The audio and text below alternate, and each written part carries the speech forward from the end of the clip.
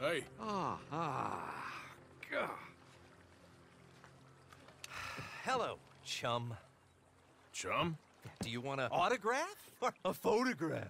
I'm sorry? People often get nervous, but there's really no need to. I'm just a normal guy who, well, happens to be very famous. Okay. Who are you? Jeremy Gill. Who? The famous fisherman. I've written a lot of books. I'm in the newspaper all the time. Here's one from the New Hanover Gazette from a few years back. And this is a book I wrote. Huh? I wrote it. Good for you. You really don't know who I am?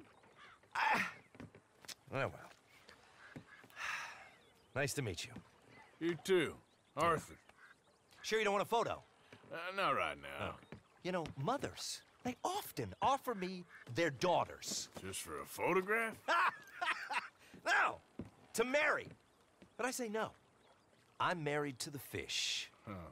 So, you're famous for fishing? Very. And that pays well? Pretty well. What I mostly do is send fans stuffed fish. Stuffed fish? Yeah. Here, let me show you. Come with me. And you're selling these? Yes. How many do you want? If you get 3, we could do a photograph. Together, like actual friends. No, I'm fine. It's sort of ridiculous. Listen, chum. People love it. And I could sell even more fish if I had them. It helps them to know that out there, there's some man fighting with Neptune on a daily basis and winning. Okay. But I can't catch enough of them. And there's really good money in this. I'll fish a little. You do? Well, in that case, send them to me.